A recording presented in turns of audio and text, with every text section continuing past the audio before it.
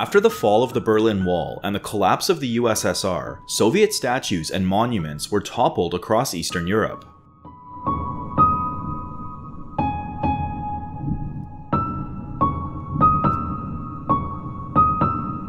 This trend has recently caught new wind with Russia's military operation in Ukraine, which was swiftly followed by the removal of 69 Soviet statues across Eastern Europe.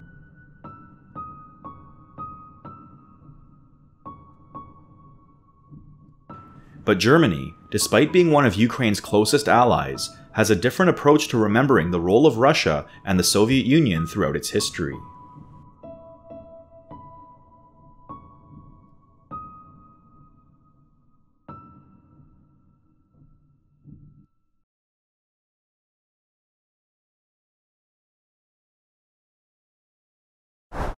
In June 2022, 4 months after Russia's invasion of Ukraine, a Soviet memorial in the small town of Lutzen was undergoing regular maintenance. With a fresh coat of paint on the text of the 10-foot-tall pyramid, it could clearly read, "Glory to the great Russian people, the nation of victors." And on the other side, a quote by Joseph Stalin, commemorating 12 Soviet prisoners of war who died at German hands in the area during World War II. $17,000 was set aside for the restoration of this and similar statues around the small community, just days after the German Chancellor committed to delivering new air defense systems to Ukraine. In the city of Dresden, officials have set aside funds to renovate the first monument erected by Soviet forces in Germany, which features Soviet soldiers and tanks mowing down Nazi infantry. Nearby, city workers are expanding a protected military cemetery containing the remains of Soviet servicemen stationed in the area during the Cold War. There are more than 4,000 Soviet statues and memorials scattered across all of Germany, many of which were commissioned by the Red Army or local allies immediately following the war. Most of these statues stand in the former German Democratic Republic, but even the West is home to many of these memorials commemorating the sacrifice of Soviets in the face of Nazism. At Tiergarten in Berlin, 2 Soviet tanks sit on pedestals in front of a grand platform where a Soviet soldier stands, looking down with a slightly raised hand directed towards the ground in front of him. These statues, along with many others like them in Germany, commemorate the roughly 80,000 Soviet soldiers who died during the Battle of Berlin. Inscribed in Russian underneath the soldier reads, "Eternal glory to the heroes who fell in battle with the German fascist invaders for the freedom and independence of the Soviet Union." A few miles away, a 40-foot statue of a Russian soldier holding a German child in one hand and a giant sword in the other stands on top of a smashed swastika, gazing over Treptower Park. The entrance to the memorial consists of a large portal of stylized Soviet flags built out of red granite, flanked by 2 statues of kneeling soldiers. Most of the Red Army monuments in Germany are believed to have been built on the graves of Soviet soldiers or prisoners of war. One of these grave sites is in Pankow, Berlin, home to the largest Russian cemetery in Europe, covering a landscape of 30,000 square meters. At the entrance to the cemetery stand 2 massive portals. On the left portal, the text reads, "Uncover your head. Here are Soviet soldiers, heroes from the Great War 1941 to 1945, laid to eternal rest." And on the other side, the right portal reads, "A grateful humanity never forgets their brave deeds." Inside one of the portals, there is a large quote from Stalin. "The strength of the Red Army was that it had none, and could not have any, racial hatred, neither towards other peoples nor the German people, and that they were raised in the belief of equality of all the peoples and races, and in the spirit of respect towards others' rights." Since the Russian invasion of Ukraine, Germany has found itself in an awkward position among its NATO allies.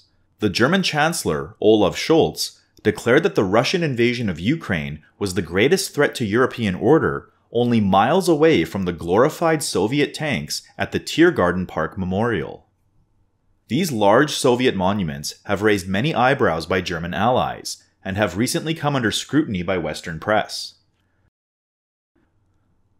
Shortly after the Russian invasion, protesters covered the Soviet tanks at Tiergarten with Ukrainian flags. The flags were quickly removed, and authorities urged the public to refrain from turning these memorials into stages of political conflict. Even as dozens of Soviet memorials are toppled all across Eastern Europe in wake of Russia's invasion, Germany, one of Ukraine's strongest military supporters, remains committed to preserving its Soviet memorials, whether large or small. Far from removing Red Army monuments, local officials across eastern Germany have been renovating and expanding some of them, even as the national government has spent billions of euros to defeat Russia in Ukraine. There are scant efforts by grassroots organizations or German politicians to have these monuments removed. German politicians claim that their hands are tied due to a German-Soviet agreement signed back in 1990 to maintain and care for the graves and memorials of each other's countries. Some German historians have pointed out that the Good Neighbor Agreement is based on mutual respect for territorial integrity and argue that Russia's invasion of Ukraine nullifies the pact.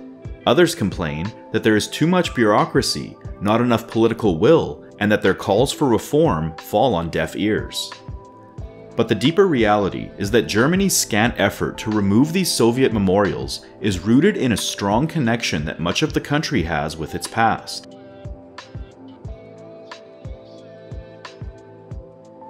The Good Neighbor Agreement to preserve memorials and gravesites was signed shortly after the fall of communism in East Germany and a sharp rise in vandalism of Soviet memorials. With the fall of communism, fascism was emboldened and began to show its face to the German public once more. In 1989, far-right vandals desecrated the Treptower Memorial Site, and in response, the Spartacus League called for a public demonstration in open opposition to the growing fascist threat. The demonstration gathered 250,000 GDR citizens and affirmed the anti-fascist identity of the formerly East German public.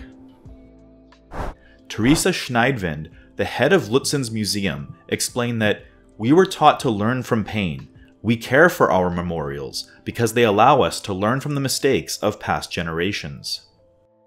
In Lutzen, local residents say they want to keep their Red Army memorial as it is, as a tribute to the central place the pyramid occupied in public life during communist rule. Some remember playing around it while attending nearby kindergarten, and they say they will fight plans to move it for a proposed new supermarket.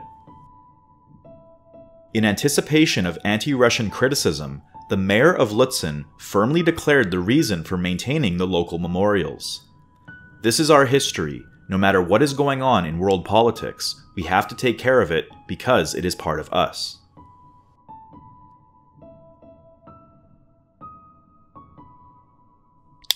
This story is loosely based on the New York Times article by Anatoly Kumanaev.